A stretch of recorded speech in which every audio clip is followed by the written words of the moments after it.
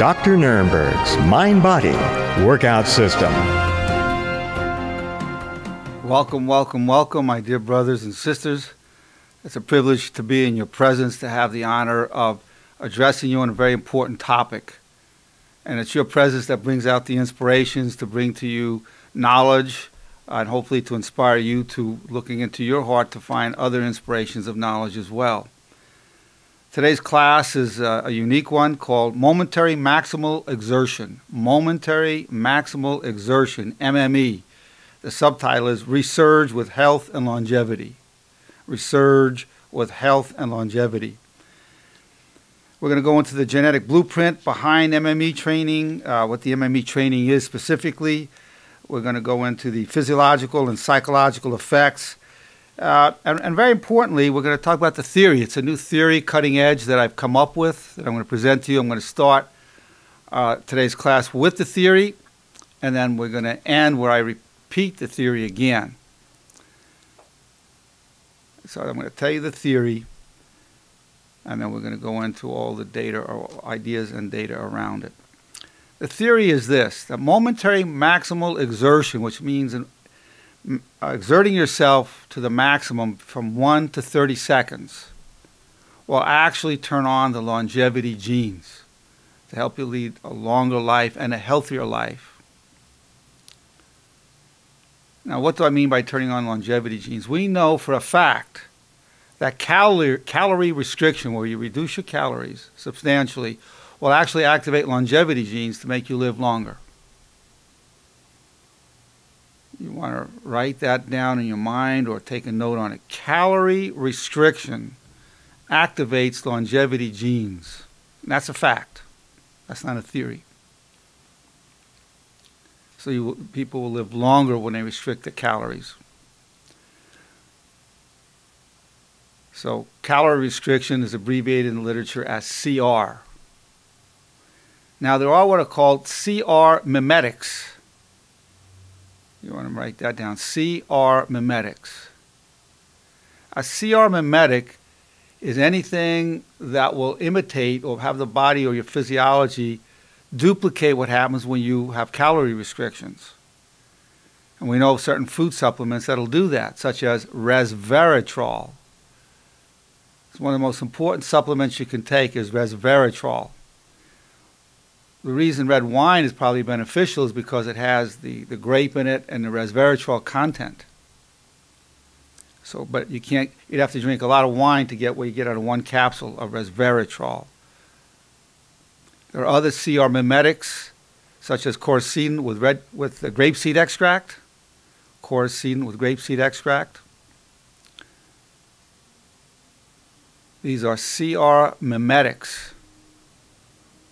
They activate longevity genes and mechanisms that keep you healthier and you live longer.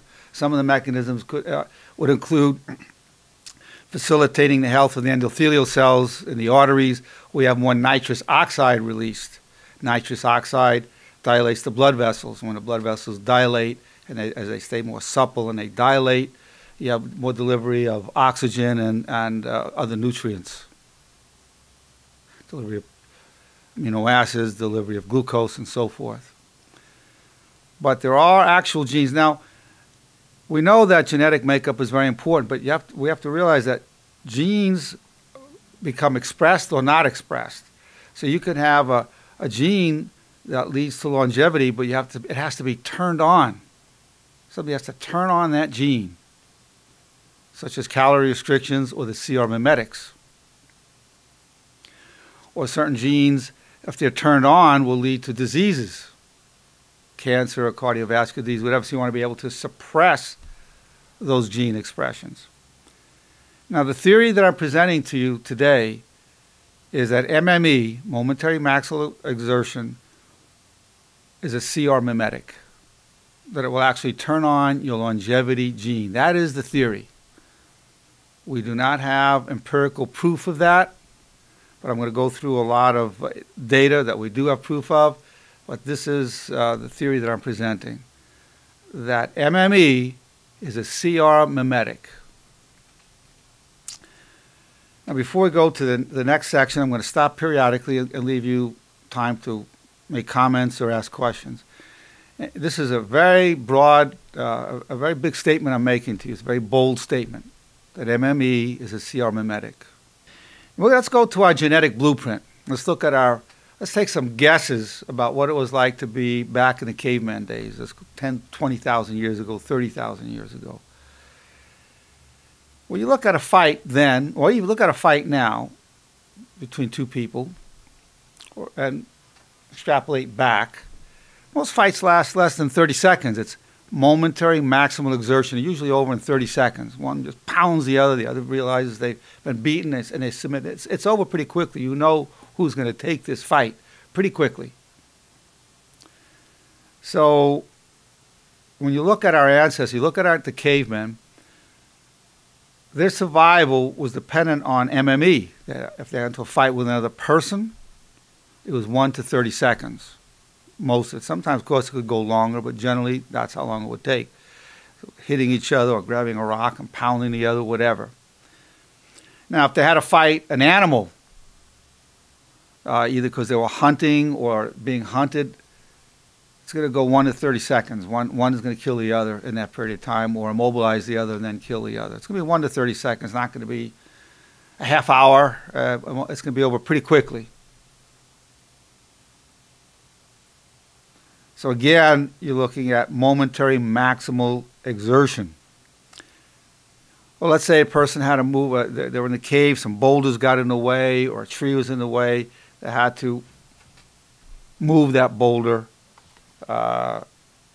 move the tree. So, very focused M.M.E., momentary maximal exertion. That would be a pretty common scenario. Or momentary maximal exertion could be a sprint. If they're being chased by a tiger or a lion or a bear, and these animals are faster than we are now, and they were then as well, you got about 30 seconds to get to safety. You get up a tree or get behind some cover where that animal can't get in. Because if it went longer than that, that animal's going to get you and pounce on you. You probably had 1 to 30 seconds to really run to safety.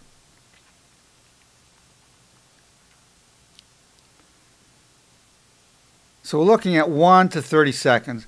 And the other part that as we look back, we all know about the caveman and the grunt. You hear about the grunt, the caveman's grunt. You've heard of the grunt and grab. I have a theory. I'm going to tell you how I feel that ties into it. It's called intra-abdominal pressure. You want to write that down. Intra-abdominal pressure, IAP. What is that? Well, in any cavity of the abdomen are receptors, and when you're compressing what's called the mystery, the secret strength muscle, I'm going to tell you what the secret strength muscle is. It's your diaphragm. Your diaphragm is the muscle that separates the gut from the lungs. And so when you're pressing down on that, you're pressing down on your diaphragm. That activates the receptors, and every muscle in your body is stronger momentarily. So you get a grunt, so it goes like this.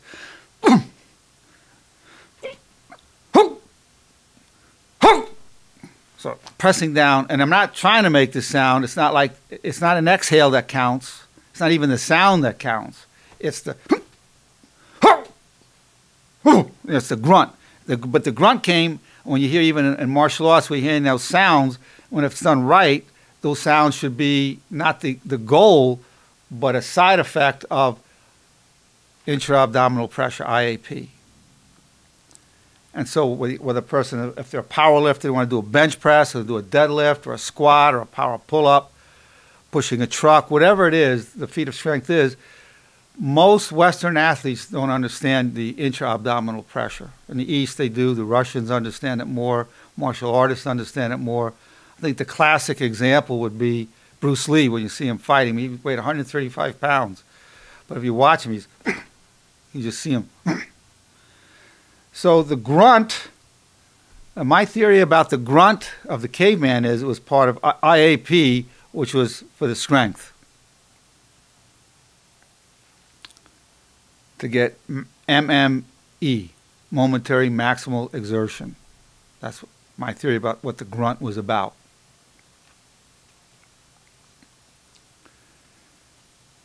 So that's the genetic blueprint we have. Now, we still have that genetic blueprint. We're living in a society today that's not consistent with the times where our genes are based on what was the case 10,000, 20,000, 30,000 years ago. So if we don't live in accordance with our genetic makeup, there are negative health consequences. If we live in harmony with our genetic makeup, there are many health benefits, where our health resurges, our energy resurges, our longevity resurges, and resurging, I give a number of lectures on resurging, the new science of energy, power, and longevity. And the term that you want to write down is resurging, the new science of energy, power, and longevity. So again, when we live in accordance with our genetic makeup, there's a resurging of health, a resurging of energy, a resurging of power. And when we don't, it's a use it or lose it. If we're not using that genetic makeup, genes start shutting down. But to activate maximal genetic optimization of resurging and of power, longevity, and health, we have to live in accordance with that. And part of that is M.M.E. Part of it's M.M.E. Now, to do M.M.E., you can really hurt yourself if you're not in shape. So that's where what I'm going to talk to you about is your general conditioning, working out your whole body, doing sprints, doing a wide variety of exercise, using body weight, using weights. To do all that, so your body is strong, so that when you do M.M.E., you're not going to hurt yourself. Because if you go M.M.E. and you've been having a soft lifestyle, you're going to pull a tendon, or maybe get a muscle tear, a tendon tear, a ligament. So you have to be in good overall condition. But the theory that I'm presenting to you is that the fruit of all conditioning, the harvest is M.M.E. It's to get you ready for that one time we need to focus and just give everything you've got for a short period.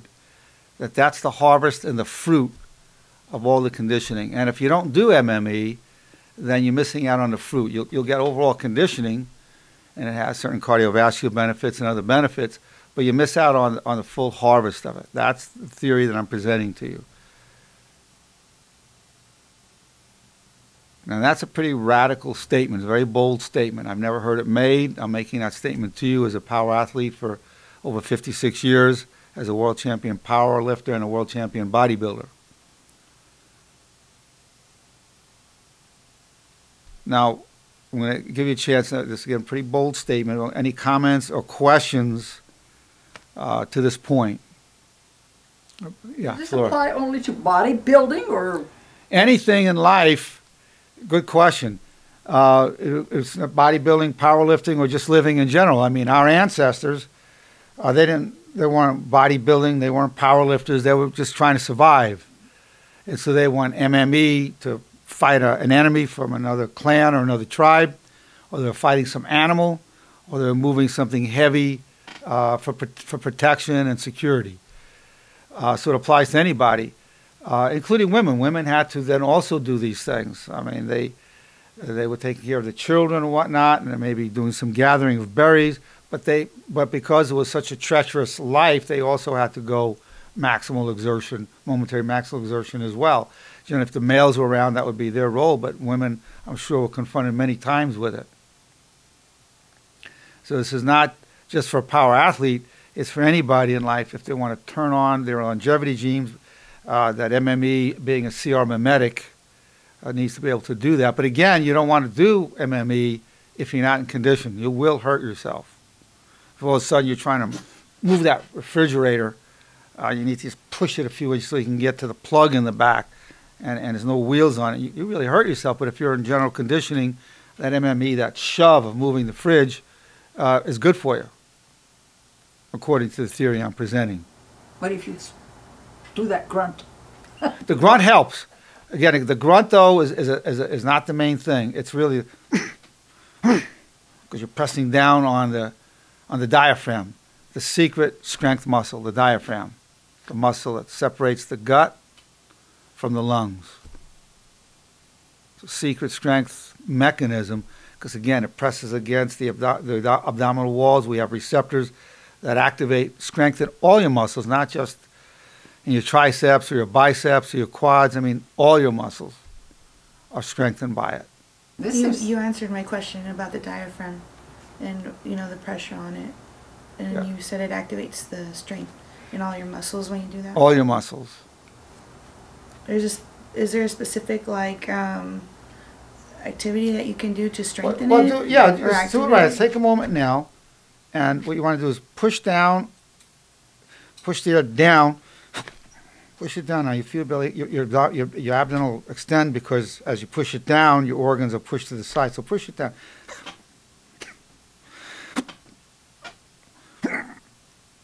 Do you feel it? And it's, again, that's for M.M.E. because you can't do that for too long. It's down for a couple of seconds. And when people are punching, an experienced boxer will, as he's hitting, and then he press down on it. Some air escapes, and that's where the sound comes from. But some people think the sound is the important thing, or the exhale is the important thing. It's not. That's for strength. In terms of strength, it's a byproduct of the IAP, intra-abdominal pressure. It's a byproduct of that. And you got to do it. How did it feel when you did it? Yeah, like you can feel your core. Well, that's what I associated with where it does expand. Yeah, and your belly comes out a little. Your organs are pushed aside. Were you able to do that, Flora? How did that feel when you did it? Yeah. You feel it, and you fell down there? Rick, how was it when you did it? I can feel it. And so when you see martial artists and they're making those sounds, it's a result of the IAP. So is it, like Dr. Steve explained to me with Bruce Lee, again, that analogy, where with his Kia, is that where he's releasing the exertion? Yeah, he's pushing his diaphragm down. If you see him, he's tensed up like that. I mean, he's doing his abdominal breathing, which is very healthy breathing because you're imagining that your lungs are down in your belly and you're doing belly breathing. But what we're talking about in terms of strength, we're not talking about the exchange of gases, taking in oxygen, exhaling carbon dioxide. When we're talking about IAP, we're really talking about strength. And so we're not talking about your inhalation, your exhalation. We're talking about strictly IAP, intra-abdominal pressure, where you're pushing the diaphragm down. But belly breathing or diaphragmatic breathing is very healthy. It certainly strengthens the diaphragm when you're doing it. And you want your diaphragm getting, it's a muscle, and it's working all the time when you're breathing. When you exhale, it's going one way. When you inhale, it's going the other way. And when it's coming up, then the organs then come back into place more. Your lungs go one way, it goes down. When it goes down, it's pulling air into your lungs. So did that power punch come from that pressure on the diaphragm? Yeah, that's right. The power punch came from IAP. Right, again, with the right intra-abdominal pressure. Now, there's another part of our genetic blueprint from our ancestors. They had a lot of downtime. I mean, we're going at a pretty frenetic pace in modern-day society. But most likely, the caveman had a lot of downtime. I mean, if you look at a lion, for example, let's switch away from humans to, say, a lion. They're sleeping about 90% of the time. And then once in a while, they get up, go pounce on some animal, kill it, eat it, and sleep, and maybe spend a little time mating or whatever. But there's a lot of downtime. And our ancestors had a lot of downtime as well. I mean, maybe they were doing survival activities, food gathering, whatever, 10 to 20 hours a week tops. So there's a lot of downtime. So our genes are really geared for downtime. Now, a number of things happen during downtime when you're not exerting yourself. You really need that downtime for D-ribose regeneration. You need the D-ribose. The basic physiological unit is ATP. You want to make a note of this. The powerhouse in the body are the mitochondria. Mitochondria. They're in all the muscle cells. They're in the heart. They're in the brain. And I should mention that exercise increases the number of mitochondria throughout the body and the muscles, and increases the number even in the brain. So the mitochondria, what happens is you have glucose, that's glucose or fatty tissue or fatty acids are burned in the mitochondria as fuel. The glucose first, and that's used up, then it burns the fatty acids. But you have to have oxygen for that to be burned. But there's another ingredient. You need ATP, and you can't get ATP without D-ribose. And we have D-ribose, that's the product, Dr. Nerenberg's Power Sugar, which has xylitol and D-ribose. It's really necessary for regenerating the muscles, for muscle recovery, for energy, strength, and endurance. Dr. Nerenberg's Power Sugar does that. It has the antimicrobial properties through the xylitol, but it has the power component through the D-ribose. So that downtime allowed for the regeneration of the D-ribose and the ATP buildup. And we're not getting that downtime. So we really need a lot of supplemental D-ribose, which Dr. Nerenberg's Power Sugar would provide for us, given we're not living really in a way that's consistent with our genetic background.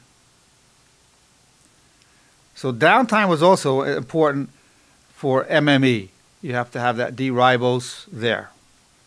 An M.M.E. would be an example where I did a truck pull with one truck with 16 people while I was sitting on the ground. Another truck pull before my 70th birthday. I'm sitting on the ground. We hooked up two F-150 Ford pickup trucks with 6 guys, average weight of 250 pounds. That's 14,000 pounds. I sat on the ground and I pulled it. When I was 65, drug-free, Nerenberg style, no wraps, no scraps, no bench press shirt, no drugs, just me, I bench pressed 365 pounds. That's an M.M.E, Momentary Maximal Exertion. At about that age as well, I held a world record on a T-bar strongman pull where I'm horizontal to the ground, and I pulled up 270 pounds. So they're all different kind of M.M.Es. Then at 70 years of age, I set a world record on a power pull-up where I hung 140 pounds from a chain belt around my waist, and then I did a pull-up with 140 pounds hanging on me. It was a world record on a power pull-up. Also, my 70th year, I set a world record on a power grip, a grip of 195 pounds per square inch. It's a momentary maximal exertion. Just to give you an idea what that means, a very big football player from Whittier College did 140 pounds per square inch, which is a good squeeze. Mine was 195 because of my M.M.E. training. I had a world record on the power shrug of 480 pounds using the traps on a Smith machine of shrugging that up. So what the best way of doing M.M.E. training is to do at least once you have to be generally fit so you don't hurt yourself. And then at least once a week you have to do a maximal effort at something. And by something I mean enough where it either does one of the following. It gives you a blood pressure spike, where your blood pressure shoots up because you had to exert so much pressure, or you were sweating, or your heart rate went way up. Now you can get that from a sprint, where you run 30 seconds with everything you've got. That's an M.M.E. Or you can even do reps. You can, whatever reps you can do, is military press or curls or whatever, with enough weight so by the 30 seconds, that's just burning. You just can't move it anymore. So those last reps were M.M.Es. Maybe the first couple of reps weren't, but the last few reps, the last couple of ones, you're fighting for them, so the last few reps become an M.M.E.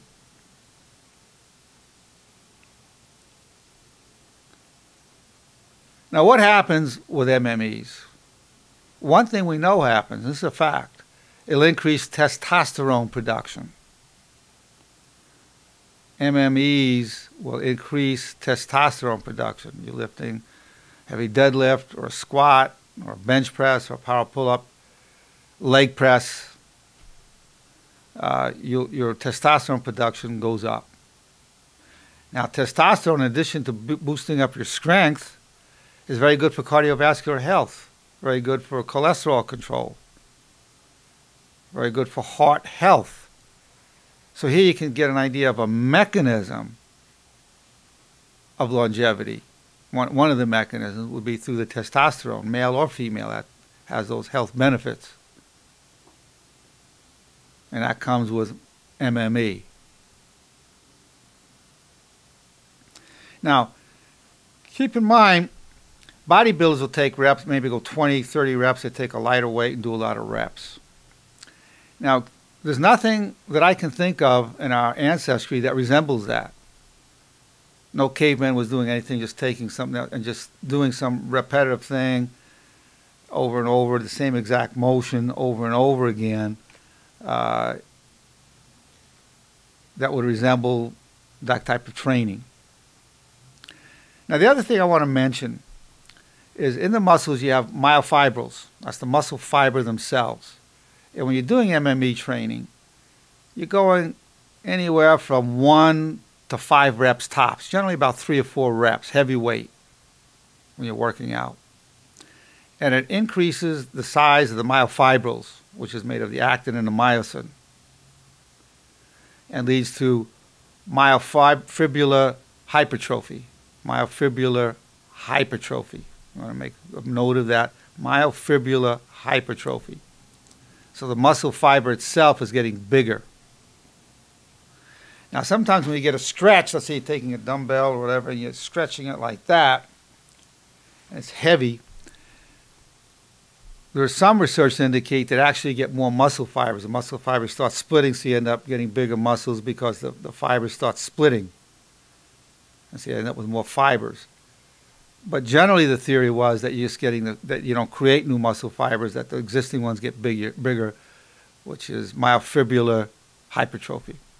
Then you have sarcoplasmic hypertrophy. Sarcoplasmic hypertrophy, that's the energy fluid around the muscle, which has the glycogen in it, that has the mitochondria in it, the water. For every gram of glycogen you have in there, you get maybe 2 to 3 grams of water, so it brings the water in, and you get the hypertrophy. Bodybuilders typically do a lot of reps and build up the sarcoplasm, so they get sarcoplasmic hypertrophy,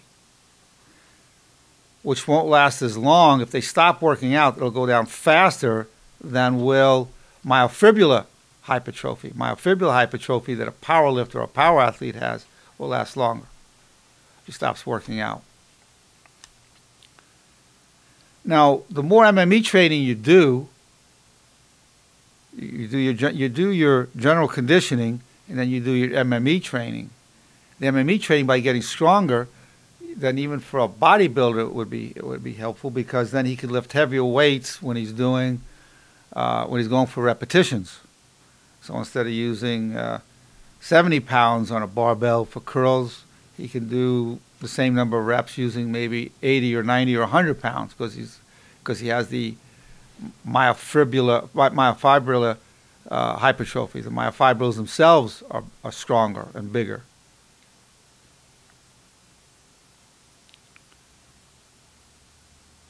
So these are some of the aspects of M.M.E. training, where you're going heavy.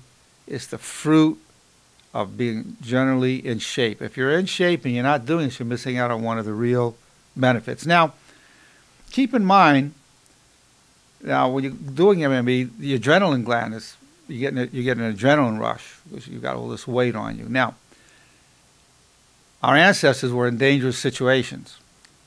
If you look at all the lifts that represent the most threatening, that feel the most dangerous, if you're doing a curl, or you're doing a squat or even a deadlift, particularly say the deadlift. I mean, if you're pulling that weight off the ground, you can always just drop it. It's too heavy. It's my theory that the one that's most intimidating to people is the bench press. presents a sense of danger. And why do I say that? You're lying on your back and you're bringing down heavy weight towards your body. Could hit your neck, your chest. It's falling off on you. I mean, it's coming down on you. There's a threat. All that weight's coming down towards your chest or your neck. Depends where you. Usually, you're going to have it over here. You might start off here, but you're going to come down over your chest. You got all that weight coming down on you. And if you let it go, even if you have a spot, it's not going to get it fast enough. It's going to crush you. So my theory is that the bench press represents the greatest threat psychologically to any strength athlete. With a squat, you've got it back here. You could get hurt, but you're not seeing the weight coming down on you. The deadlift, you're pulling it off the ground. Do a power pull-up, you can just let go of the bar and come down. But this is one, it's all on you, and anything happens, it's going to come down on you. Part of the M.M.E. concept, I think, to the extent that there's danger involved in the training, I think there's extra benefit because that's part also of our genetic history. Our ancestors were endangered. I mean, they weren't doing it just to impress anybody. I mean, they were just trying to literally survive. So part of my theory is that whatever we do that involves M.M.E. related to closer resembles survival, the more benefit we're going to get. Of course, after a while, you get less and less intimidated by it, but I believe the intimidation process is part of the health benefit of it. Because you build up confidence, and after a while, you're less threatened by it. So to the extent that we're simulating the caveman times, then we're receiving the maximal genetic benefit. Probably the bench press in terms of the danger component. And that's a pretty bold statement I'm making there as well. Probably feels psychologically the most life-threatening. Because all this weight is coming down towards you. Only under your control only. Okay, I'm going to stop there, give you a chance to comment or ask any questions you may have on that. Oh, this applies to men? Men and women, because more so... I know they do that too, but I mean, most women don't. Most women don't. I would say, you know, most women... but if you look at prehistoric times, I think mostly it was the men that had to step in front of the animal and so forth, but the women had to be ready for it. I mean, they didn't have an easy time of it. They probably had to get in there and grunt and push things and everything else, in addition to food gathering. I mean, eventually, there was a division of labor. You know, particularly we had the time of the hoe. A woman could take the hoe and plant things, and she could be doing some work out in the field. But then we went to the plow. The men, that required them, as we progressed, the man, then we had to plow. The man pulled that plow. Then it was more of a division, and the women was reproduction. Men were dealing with production, women reproduction once we went to the plow. We had the hoe.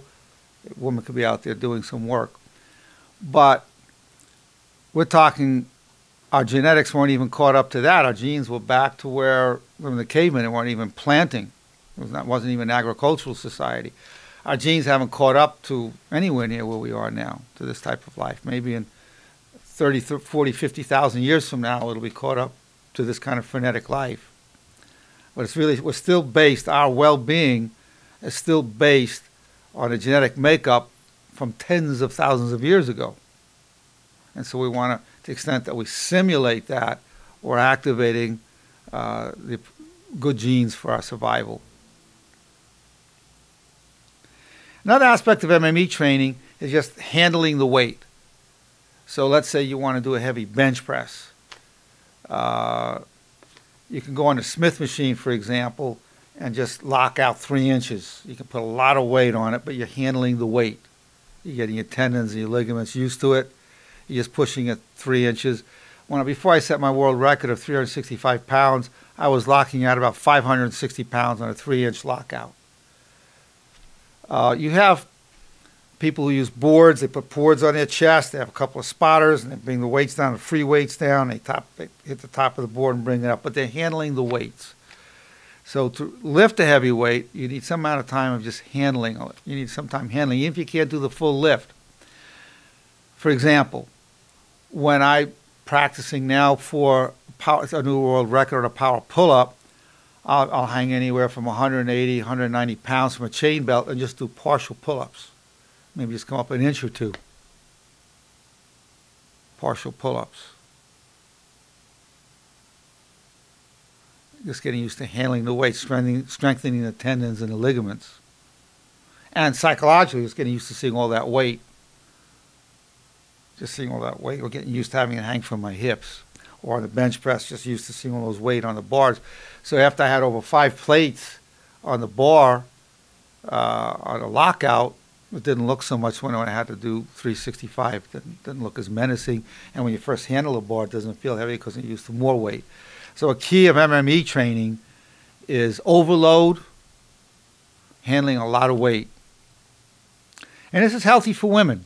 I mean, you don't have to become big and buff, but a woman wants to keep her tendons and ligaments strengthened, and so she can get very tremendous focus.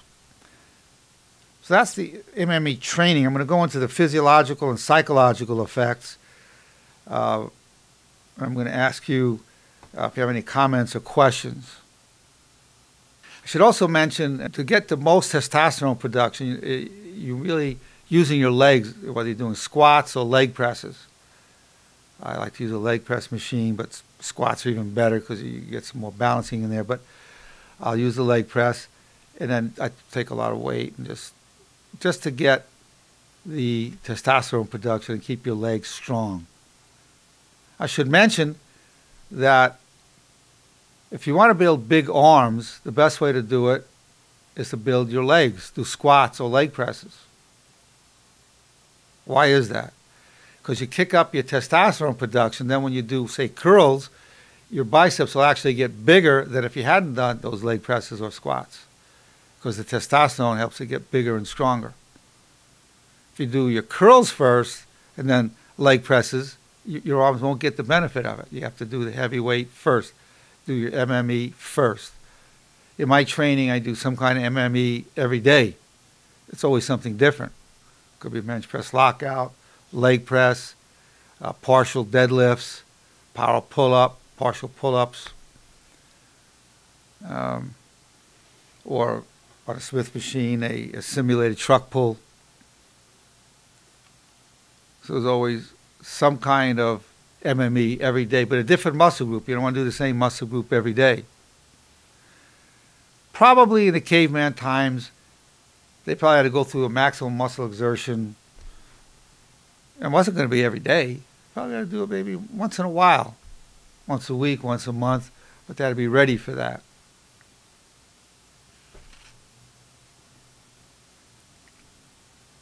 Any comments or questions at this point? Okay. Yes. I'm trying to work on getting a routine going with kettlebells. How would I implement that with my workout? Do I just get a heavier one? Kettlebells are really good in terms of overall conditioning. Yeah, and cardio. In terms of getting an M.M.E., and that's a good background for getting your M.M.E. So you might want to go, you build yourself up to heavier weights with it. But, and you can get really heavy. I mean, you can get where you're doing very heavy weights and lifting it and coming down and pushing them up or whatever.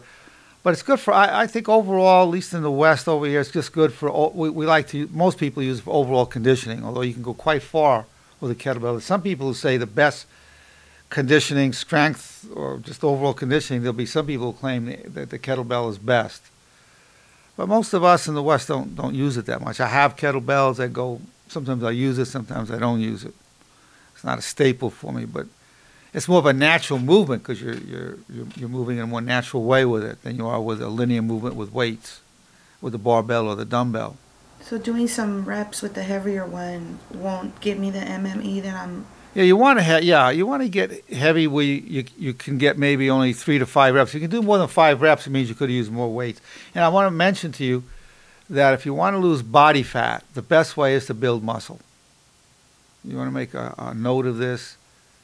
If you want to lose body fat, the best way is to build muscle. Because your muscle to the extent you have muscle, it raises your metabolism and you're burning calories even when you sleep. To supply the muscle with nutrients, to repair the micro tears in the muscles from the workout.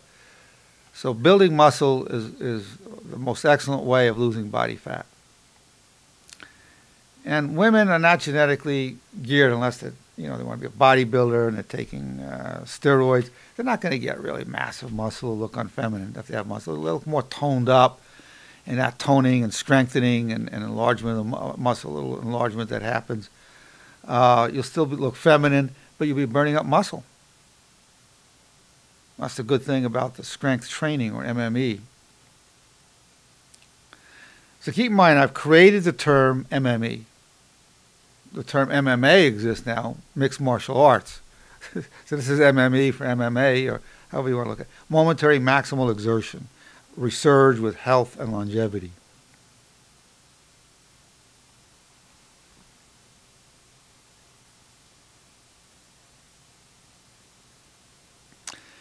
Now, if you look at our ancestors, if they had to fight someone, they M.M.E. right then, or they move something heavy, they didn't do it over and over again. Once they defeated the enemy, it was over.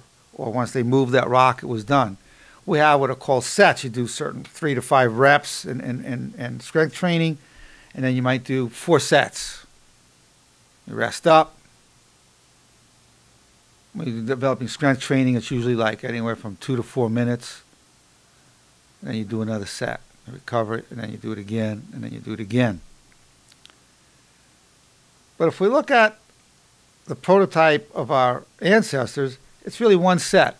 So my theory is you get the most benefit out of the first set. The most benefits from the first set, because that also most resembles a genetic code from tens of thousands of years ago. There were not multiple sets. There was that M.M.E., boom, and it was over.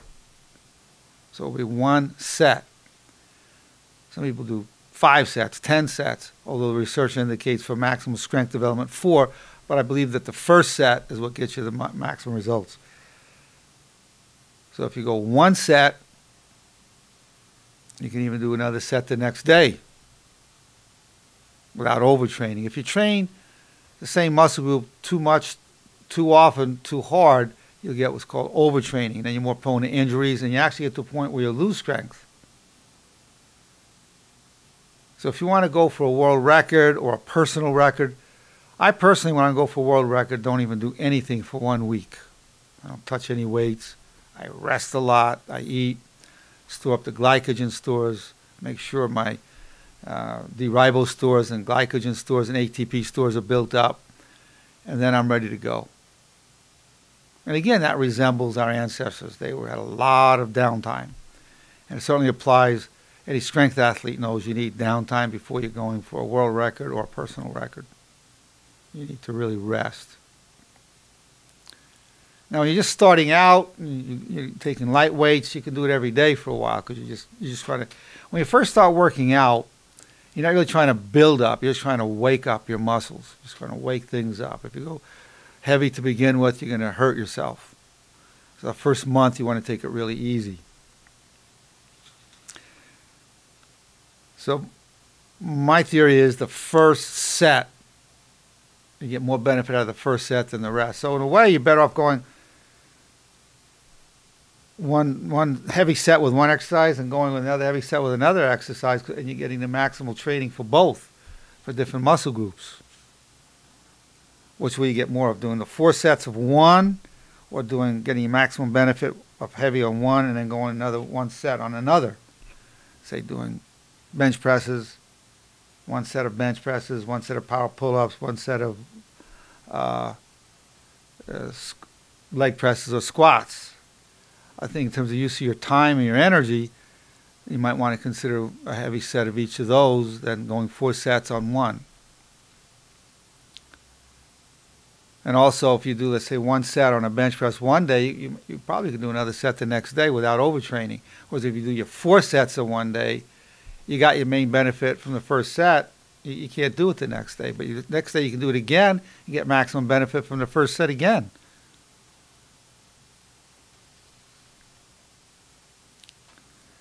Now, one of the things that happens is when you're going M.M.E, there's also a detoxification.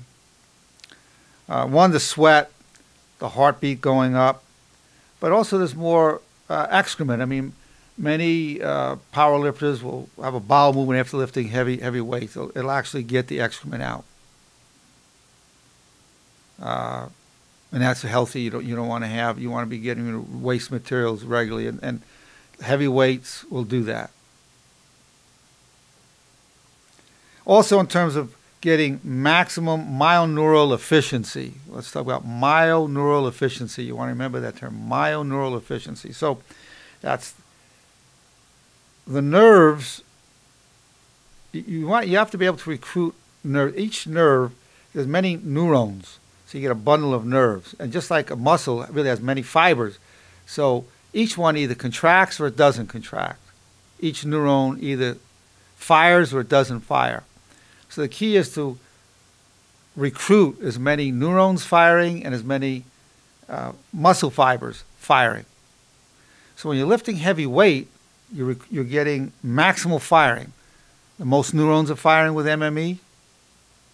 The most muscle fibers are contracting, and you have a junction with a nerve and a synapse. It's called the myoneural junction. The myoneural junction, and you have electrical activity and a neurohumor such as acetylcholine that stimulate the muscle fiber. So it takes an electrical impulse, an electrical chemical impulse to stimulate the muscle, each fiber to contract. The more fibers that contract, the bigger the contraction. So when you're lifting heavily, you're getting maximum recruitment. So when you're used to doing that, and you need to get that full power, it's like, boom, you're ready to go because you've done it. You're used to maximum recruitments. You've trained, what have you trained? You've trained your nervous system. It's just not all muscle here. It's muscle, it's neurons, and breath. The air is the secret reservoir of strength. You want to get maximum oxygen. So you want to be doing your diaphragmatic breathing. You want to keep yourself well oxygenated at all times. Because strength, the immediate strength that's there, you have to have the ATP, so you have to have the glucose in there. You have to have the D-ribose. The neurons have to be firing. Muscles have to be in maximal health. But the key things are the muscles, the neurons, and your breath. So the secret source of strength is the breath, oxygen, the air. The secret strength muscle for all the exercise is the diaphragm, intra-abdominal pressure. So the detoxification, there's a focus. You're getting neural efficiency. You're getting myofibrillar efficiency. And you're getting to a point where you can have rapid recruitment. So if you needed to exert yourself, anything comes up, some unexpected thing comes up, you're able to focus and move fast and hard. So it's really a myoneural conditioning. It's not just a muscle exercise. As a matter of fact, when people start getting fatigued and they can't lift anymore, it's usually not the muscles that went out. It's not the muscle. It's the neurons. Your neurons will adapt out before your muscles will. So you have to have good neural health. Particularly you want to make sure you have your electrolytes like your calcium, sodium, potassium, your B vitamins. You want to make sure the neurons are healthy because that's what goes out first.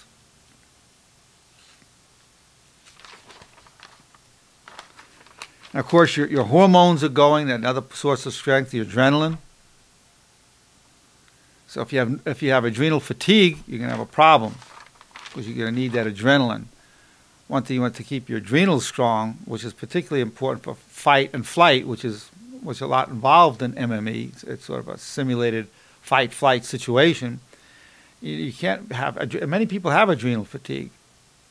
The herb ashwagandha, I want to write that down, spell as best you can. Ashwagandha, very good for your adrenals. Ashwagandha. It also helps with insomnia. It's good for the thyroid. But you really want it for your adrenals because that's your power gland, your adrenals. Is that like a capsule, like a vitamin? Yeah, you get it as a capsule. It's a root, but you can get it in a capsule form. Ashwagandha. So you've got your diaphragm, intra-abdominal pressure, your adrenal gland, your nerves, your muscles, your oxygen.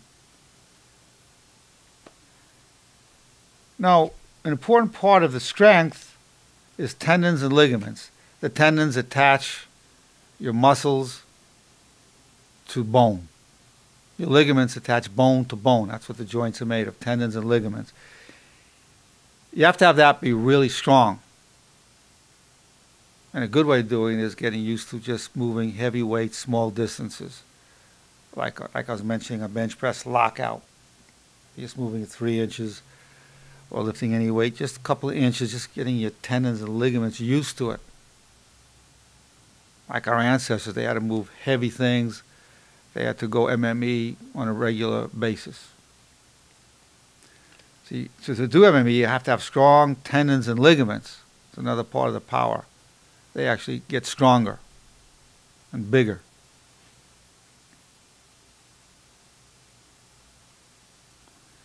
And of course, the more you're doing these exercises, you're increasing your mitochondria, the powerhouses in the body, both in the brain and in the muscles. All the cells have mitochondria. That's the powerhouse. The glucose, the oxygen, and then what ignites the power is the D-ribose. It's sort of like in a car. You have the gasoline, you've got oxygen for combustion, but without turning on the switch, it won't go. You got to turn the switch on. There's an ignition spark and ignites it. Well, the spark that ignites the powerhouse of the mitochondria is the D-ribose. That's found in Dr. Nerenberg's power sugar, has the D-ribose in it. So that's what ignites the power in the mitochondria. So that's the powerhouse. So for power, those mitochondria have to be really working well. That's at a cellular level. You need those mitochondria well supplied and well functioning, which needs oxygen, glucose, ATP, which is dependent then on D-ribose. Also, when you're contracting your muscles, that moves the lymph. So your heart moves the blood. That's the circulation for your blood. But what moves the lymph through the lymph nodes and through your lymph system? It's muscle contraction. And that detoxifies you. It's another source of detoxification to the lymph system. An important aspect of M.M.E. training, I'm going to give you a mental one. And by the way, the more you do the M.M.E. training, your self-confidence goes up tremendously. The power sugar also will give you a power surge to the extent that you live a spiritual life and you can call upon the Holy Spirit. But you can't just do that when you're exercising. It's got to be a way of life. The Holy Spirit and joy also adds muscular power. To the extent if you're depressed or whatever, you can have less power. To the extent you feel with joy and you're leading a deeply spiritual life, then the Holy Spirit's available, and that activates greater power. But the power thought you want, and you should practice right now to do this, I can, I will. I can, I will. We're going to do some deep breathing. We're going to listen to us say the power thought. But the one that's the call to action is the word now. So when I set my world records, I'll go, I can, I will. When I go, I can, I will, I can, I will. Now. But when I go now, I'm in. Doesn't matter what happens, I'm in. So let's take a deep breath. Hold it. Exhale. I can, I will.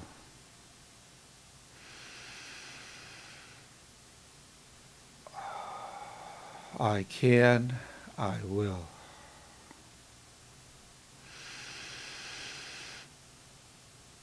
I can, I will. Now, boom, and then you're in once you go. But when you're practicing this, just practice I can, I will. Because you're only going to use now when you're really going to jump into action, lifting that weight.